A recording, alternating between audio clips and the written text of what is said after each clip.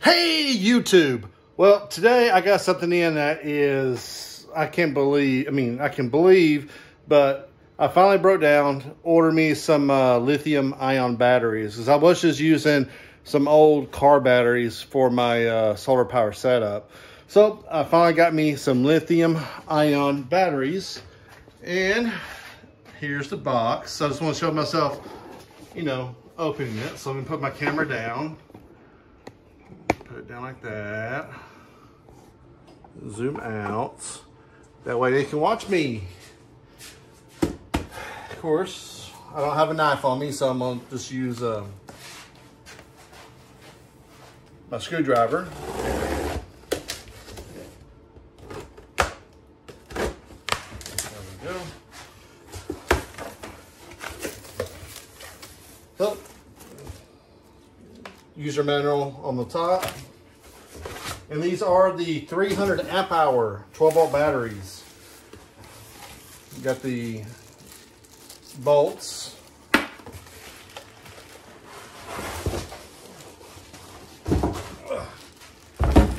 It weighs, I don't know, probably weighs about 60, probably between 60 and 80 pounds. All right, take this little caps off. Check the voltage.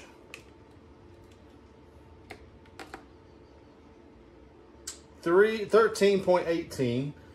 So I'm gonna go ahead and charge them before I do a capacity test on it.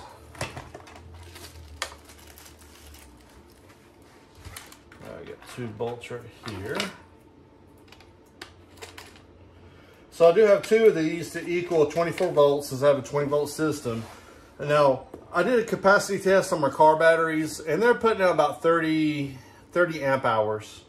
So basically one of these batteries is going to take the place of 10 car batteries. So I have 2 of these, which means it would take the place of 20 car batteries. So it's huge, 300 amp hours. So, all right, let me get this hooked up to my solar power. Alrighty. So I got my lithium ion hooked up down here to my wires. These were the batteries I was using. These were just some car batteries. So these are no longer on my system. These are on my system now. So up here, I'm charging 80 amps, the batteries. My solar power is putting out almost a kilowatt. I'm only using 100 watts right now inside of my RV. But, so most of this energy is coming from my solar panels, but I did put it, I did put it charge solar and mains. So therefore I'm charging with both solar and from the grid. So I was going to charge them with this right here, but this right here is only, if I do 24 volt, this only puts out 10 amps. So I figured it'd be a lot faster if I charge up these batteries using my hybrid inverter right here. So we'll see how long it takes. Okay, I finally hit over a kilowatt. And as you see outside, it's not really sunny, it's kind of cloudy. So it's producing pretty good. So I'm gonna let this run until my battery's topped off, and then I'm gonna do a capacity test using this tester right here. It is gonna take a long time for it to complete the capacity test. But hey, since you're watching this on YouTube, it's literally gonna be like that, and I'll have the results for you. So hopefully it'll be around 300 amp hours. I think all total is 3,500. Let's see if it tells me on it. Yeah, so right here, let me zoom in. So I should be hoping to hit this number here, the 3,840 watt hours. So we'll see if I hit the 3,840 watt hours, 300 amps on my capacity test. All right, well, just gotta wait for this thing to finish charging, and I'll be back. Alrighty, so yesterday I got my new batteries already cycled, already charged back up. So I'm doing a capacity test on the second cycle of the battery. Sorry, I just woke up. So what I did, let me go to my office right here. So there's the 300 amp hour battery. Here's my tester so far. And I put it on last night late. So it's about midnight when I put it on. And right now it's already at 134 amp hours, which means it's almost halfway to the 300. So, all right, it was still at 2.7, 2.6. It started out at 2.9. So, well, I am going to go get me some breakfast. So, see you later. Alrighty, I'm back. So, last time I checked this was early this morning. And as you can see, it's already been running for 15 hours, 10 minutes, 214 amp hours, 2,735 watt hours. And we're at 12.6 volts, 14.3 amps. It's been at this for almost all day. I've been coming in here checking on it a lot today.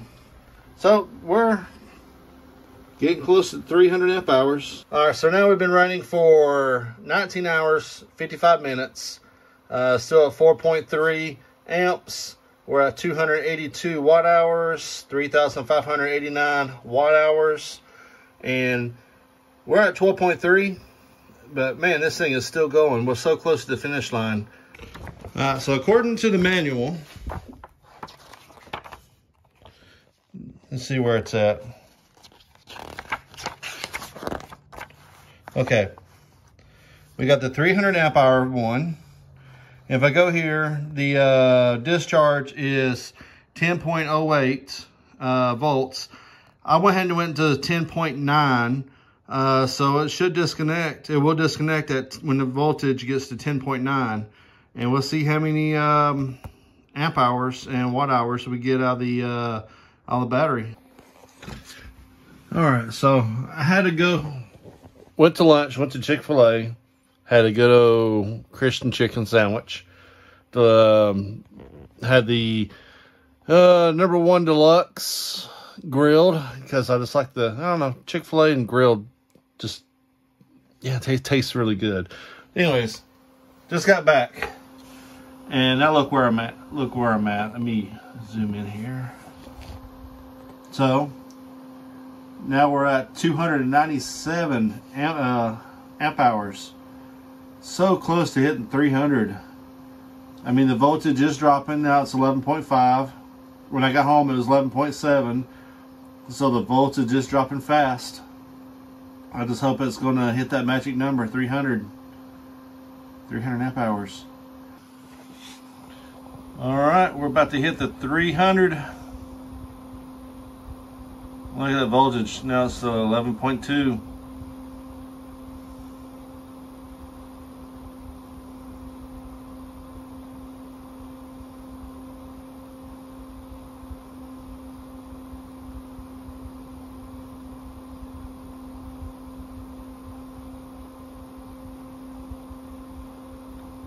$299.99.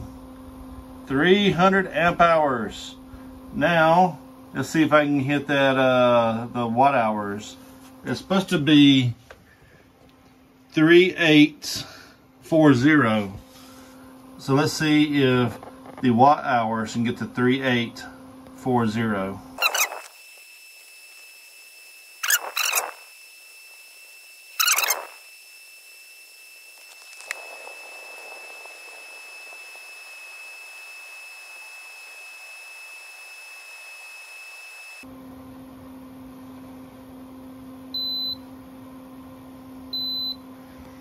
All right, so you can see now the test just has ended.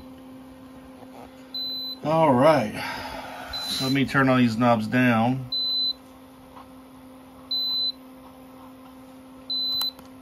Let's see what we got. Alrighty, so I did not hit the 3840, but that's pretty dang close. But I did hit the 302 amp hours, so extremely happy about that. It took 21 hours and 15 minutes, so 21 hours and 16 minutes pretty much. And the fan's starting to slow down.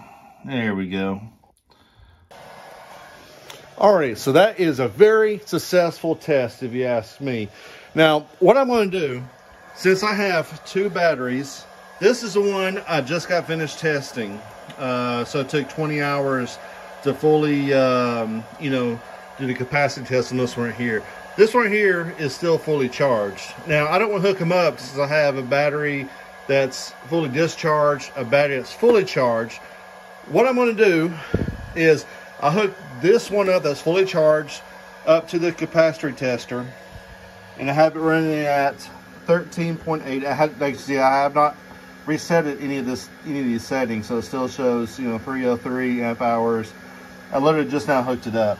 So this one is discharging at 13.8. I'm charging this one with my lithium charger at I want to say at 16 amps. No, okay, yeah, okay.